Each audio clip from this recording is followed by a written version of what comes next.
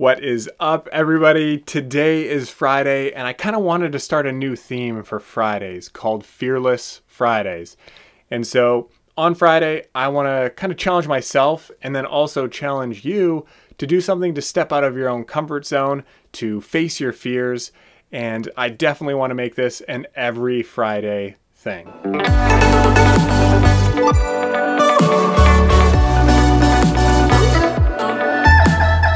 So for this first Friday on Fearless Friday, I wanted to kind of start out with something that really resonated with me, and I'm hoping will really resonate with you, and that's the fear of failure.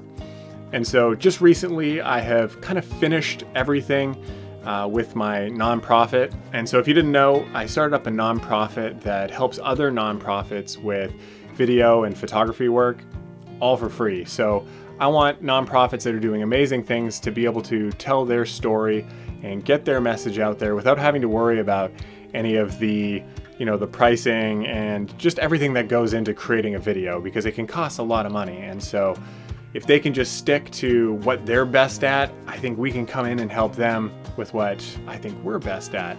And so kind of putting it all together, getting all the paperwork done, getting my 501c3 status, and now just this week I finally finished the website, and I'm really excited about it. But at the same time, all of this kind of comes together with this possibility for failure. What if nobody uses it? What if nobody cares about it? What if nobody really supports what we're doing with this nonprofit? And it is something that's so close to my heart. I want this channel, and I want kind of my whole life to just be about giving back. I think that's one of the reasons why we're here. It's so that we can help other people, so we can give back. And so I want this channel to reflect that. And that's what I wanted the nonprofit to reflect as well. But I wanted to kind of create this culture of encouragement as well. So in the comments below, let me know kind of what your dreams and your hopes are that you've been just a little bit nervous to get out and fully do, and that we can kind of create this whole community and culture together where we can support each other and encourage each other. So I want to share 3 things that really helped me in kind of conquering this fear of failure when actually getting this nonprofit up and running. So the first thing that I did was kind of reframed my goals. And so what that kind of entailed was, instead of saying, I'm gonna have this nonprofit up and running and it's gonna be, getting $50,000 of funding in the first year, I kind of switched everything to making it a learning process. So instead of having these goals, it was, let me learn how to create a nonprofit.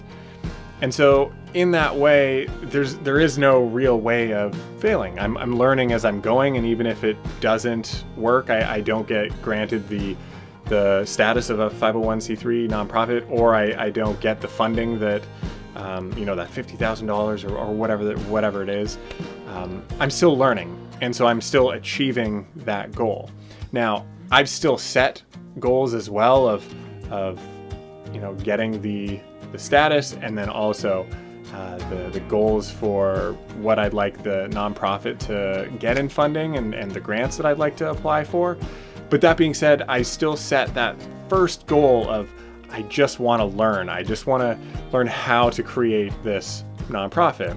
And that way I was able to hit that, and then it kind of propelled me forward and gave me a little bit a little bit more momentum, a little bit more confidence. So I think for the first thing, I just kind of reframed my goal. And learning is always good. I never want to stop learning. So I think having that as that reframing is perfect. You can never really fail. You always learn. Even in your failures, you're learning. The second thing I did was actually visualize or think about what failing would actually be like, and which hurdles I'd actually have to jump over. And so that kind of did 2 things. One was, when I looked at those fears, or when I looked at the reasons why I didn't want to do it, I was able to really see the root of what I was afraid of. And the second thing it did was, when I was visualizing what that would actually look like, for me anyways, it actually wasn't that big of a deal. Who cares if I don't get granted my 501c3 status? I can try again. That's totally okay. And if I don't get the funding that I've set as a goal, that's okay too. I can learn from those mistakes and, you know, do better on the next try, or figure out ways to overcome the reasons that I failed. And so when I actually visualized what it would be like to fail, and when I actually let that fear of failing kind of set in, it really kind of reshaped things and reframed what it would look like, and it didn't actually seem as scary as what I thought it would be. And thirdly, the last thing that I did was talk to a whole bunch of friends and family.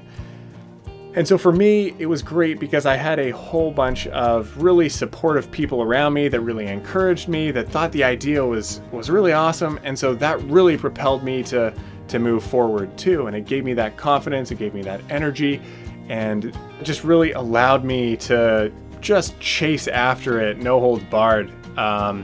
And so, yeah, it was just this really good boost of encouragement. So I would encourage you guys, the third thing is just get yourself around people that will encourage you, that see your vision, that, that are really excited about what you're doing.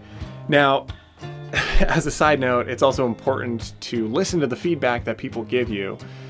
Just because somebody disagrees with you or doesn't like what you're doing doesn't necessarily mean they're just a hater.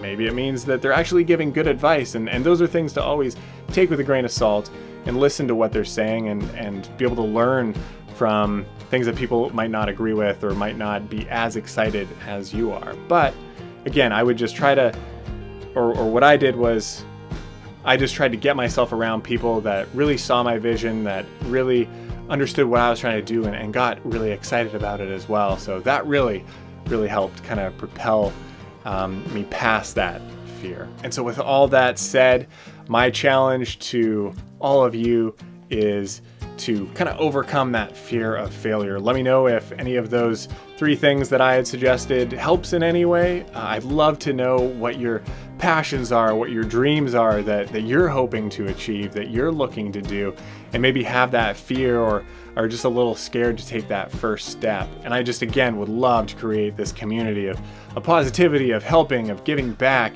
and just to be able to kind of propel you forward and be able to chase after those goals. So again, let me know in the comments below, and thank you again for checking out this video. Again, Fearless Friday, every single Friday. Pretty excited for next week as well. Although obviously a little scared, a little nervous, but that is okay. Make sure to like and subscribe if you haven't already. It really does help, and I will see you all on the next video.